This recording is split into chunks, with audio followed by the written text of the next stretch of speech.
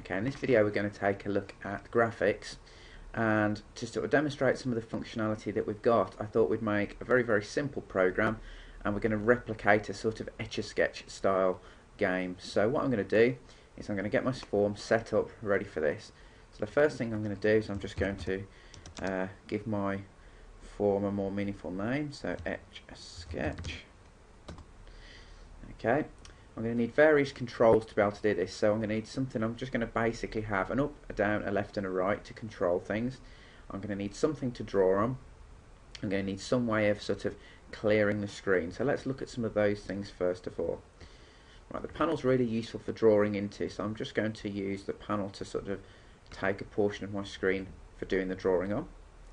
Just going to elongate my form a little bit, and then I'm going to require 4 buttons, sort of my up, and I'm going to have that a little smaller, and I'm going to need 1 for down. I'm just going to replicate these buttons by copying and pasting them to keep things simple. Up, down, a left and a right button. Those are going to be my controls there, and I'm going to need some sort of button for maybe clearing things back down. I could add other things, like I could my combo boxes for choosing maybe a colour, or radio buttons to choose a colour, but for the moment I'm just going to keep things really simple. Now, because I'm writing a proper program this time, I'm going to go and just change the names of some of these. So panel 1, I'm going to just call that drawing panel, just so I know what I've called it later on. This one's going to be BTN up. We're going to have BTN down, of course BTN left, and BTN right. So that's sort of taking care of the naming of those. Of course I need this one to have something, so BTN clear. Now I really could do with putting something in to tell the user what we've got. So I don't know how much how much room I've got here, but let's just see if I need to make this a bit bigger. So I want up. I could save myself a little bit of aggro here. I could just use a sort of arrow to represent the left, and arrow for right, and I'm going to have down on that one.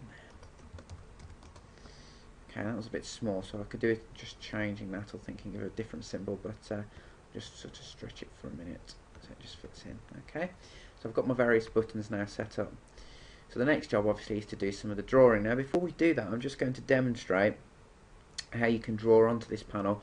So I'm just going to bring in a button that I'm going to delete in a little bit, but I'm just going to show you some of the basics of drawing. So what we're going to do is we're just going to double click to add an event handler, because I'm going to delete this later on in a moment. But to draw we have to get a graphics object, and the sort of pattern for doing this is we'd say something like graphics, and I'm just going to call this G equals, now I've got my draw panel, which is my panel on my form, and I've got something called create graphics there. Okay, so now my item G here is going to allow me to do graphic operations. So what I'm going to do here is I'm going to say G dot, and you'll notice that you've got all of these different methods here that you can use. So draw rectangle, pie, path, all these different things, and they all work in very similar ways. I'm just going to use the draw rectangle to start off with to show you how this will work. Now it's asking for this thing called a pen, and pens are really easy. You just need to say create me a new pen, and there are 4 overloaded methods here, but what we're going to do is just pass in a colour. So I'm going to say make me a new pen and make its colour red. Okay, and then you can see there are other things we can do. We can pass in a rectangle or floats or ints. So what I'm going to do is just say I want you to draw this.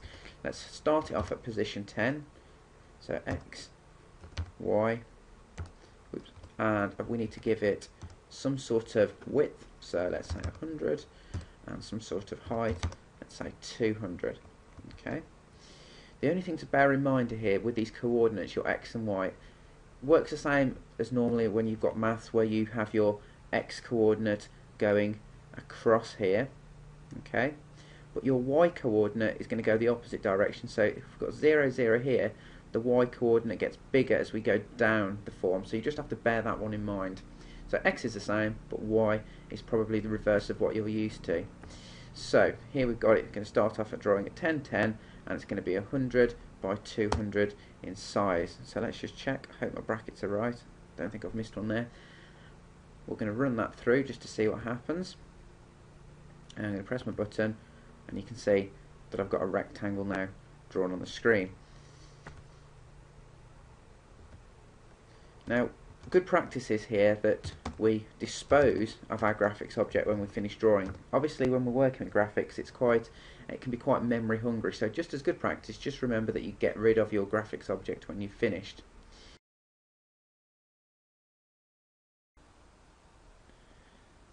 Okay, so the first thing we're going to take a look at is the completed Etch-a-Sketch. I'm just going to play this project and bring this down. So you can see we've got the panel, I've got my clear button and my directions. So what I'm going to do is just start, and you can see that my drawing starts from the centre of the panel, and I can choose whether to go left, right, up or down, and I can also clear, and I can continue drawing from where I left off. So that's the project we're going to make, and of course there are a few extensions. I'd probably bring in some radio buttons here, maybe so that you can change the colour. Perhaps the clear button should recenter the pen so that it starts from the middle again. But they're simple things that you can tackle. So we'll take a look at how we create this, and I'll go through all the steps that I went through and build this up from the ground. Okay, the first thing we're going to do is take a look at the controls and begin to put some code behind. Now, the first thing I'm going to do is declare some variables, and if you remember back to your Year 12 course where we created variables, putting variables in the form isn't really that much different, but we're going to just drop into the code view first of all and just take a look at where we would put our variables. So when we look at classes next, we'll see how this is put together, but basically what you need to do if you're declaring global variables, as in variables that you're going to use throughout your code, they need to just sit at the top here between these two public keywords, okay, just before this public form 1 in my example. So this is where I put my global variables. Now for my Etch-a-Sketch I'm going to need two of these. I'm going to need to track where my X coordinate and my Y coordinate are. I'm going to need a special data type for this. I'm going to use something called a float for these, and a float is just basically a decimal, and what I'm going to do is I'm going to name my two variables position X and position Y. Now I've declared my variables here, but I'm not actually going to assign them a value just yet. We'll talk about where to put that in a minute. Also, we looked at the graphics object, and I think a good place to put my graphics object so that I can get it everywhere is just at the top. So now I've got these variables here all global to my entire form. So the next thing I'm going to do is go down to this little bit here. Now again, when we look at object-oriented programming, we'll see that this is something called a constructor, but in terms of this video, just be aware that this is a great place to initialize all of your variables. Now what I mean by initialize, up here for example, you might have said position Y equals 0, but we actually want to do something more specific with them. For this program we're going to want to calculate the position X and the position Y to be at the center of that panel when the program starts. So this little bit of code here, and you'll always be able to find it because it'll have initialized component within it, is a great place to start. This is always called first, so this little bit of code will run as soon as your form loads. So this is a great place for me to calculate my first starting position X and position Y. Now my position X in this case is going to be the panel width divided by 2. So we know we called my panel drawing panel, and I can use the width property, and I can simply divide that by 2, and that's going to give me the starting position X. And the same for position Y. Just take my drawing panel, take the height of that, and just divide that by 2. So very straightforward to calculate that middle starting position. So the form is now going to load, and it's going to say position X is whatever that panel is divided by 2. The other thing to do is to initialize that graphics object. So G equals, now we've got my drawing panel, and I'm just going to use the create graphics. Important thing is just make sure you put these bits of code just after this bit here. If you don't, you're probably going to get an error because these controls won't have been drawn yet. So always remember, if you want these things to be initialized at the very start, put them in here, but just make sure they're under initialized components. So hopefully now, if I ran that, these variables would be set. So that's a good start.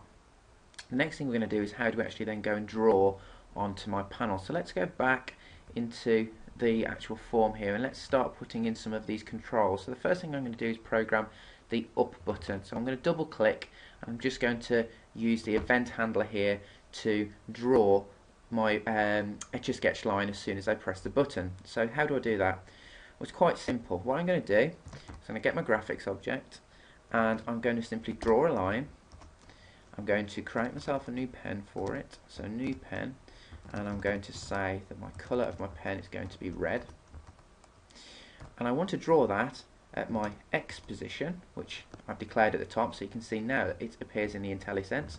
So I can use my position X, I can put in position Y, and I'm moving up the screen here, so obviously the X coordinate is going to stay the same, but the Y coordinate is going to change, and you can see what this is doing. This is giving me the starting XY position of my line, and this is giving me the finishing position. So the starting X is going to be exactly the same, but the finishing Y for up is going to be different. That's going to be position Y, and I'm just going to move it by 5 pixels.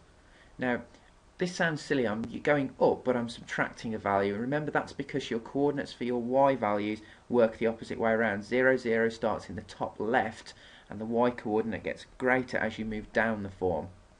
So I'm going to subtract 5 from that Y coordinate there. That's the line drawn. Now the only thing left to do is to update my X and my Y position, because remember here I've not updated Y, I've just subtracted 5 from it. So finally I just need to say position Y, my new position Y is going to be whatever it was before, subtracted 5. And of course that means that the next time it draws it, it's going to be in the correct position. So I'm going to quickly whiz through and put all of the other bits of code in, and then we can try that out and give that a go. Let's just quickly just do one more. We're going to just do the right button, so put the right button in here. I'm going to just borrow that bit of code. It's nice and easy, it saves me rewriting it. I'm going to paste that in there.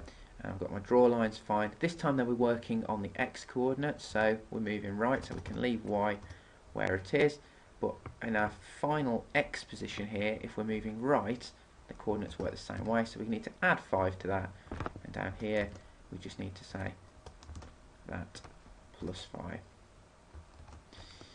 Okay, I'll leave it with you to go and put in the rest of the functions. It's fairly similar to do that. The only thing that we need to add now, just to finish this off really, is the clear button. So let's take a look at how we might do that. Again, I'm just going to add an event handler to this. Now the graphics object has got quite a useful little method in here that you can use, and it's the clear method.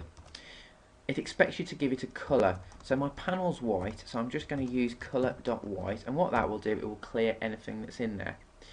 At this point, when I clear, I might want to reset the X and Y positions,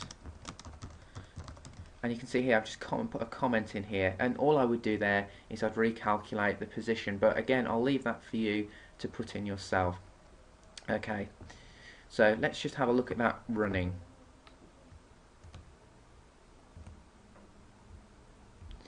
Okay, so we can see we've got our up buttons working now and our right button working. Okay, so nice and straightforward. I'm just going to show you what would have happened on this button up. If you remember, I said about the coordinates working the other way around, so even though in this event handler it's saying up, we've subtracted, if we just swap that round so it's back to front, even though we think up would mean adding on a value, let's just run that through again and you'll see what I mean. Bring that onto view, and you can see it's now working back to front, so just be aware of that. So remember, coordinate 0, 0 moving up, and let's just try a clear button. We can see that that clears the screen. So as extensions to this, I definitely put some radio buttons in that allowed you to change the colour of the pen. They're really easy to do, and you'll just need to think about in your code how you sort of change this value. So I might put in some sort of global variable that holds the colour and have some radio buttons that can perhaps change that. But either way, it's a good sort of extension practice for you to give a go.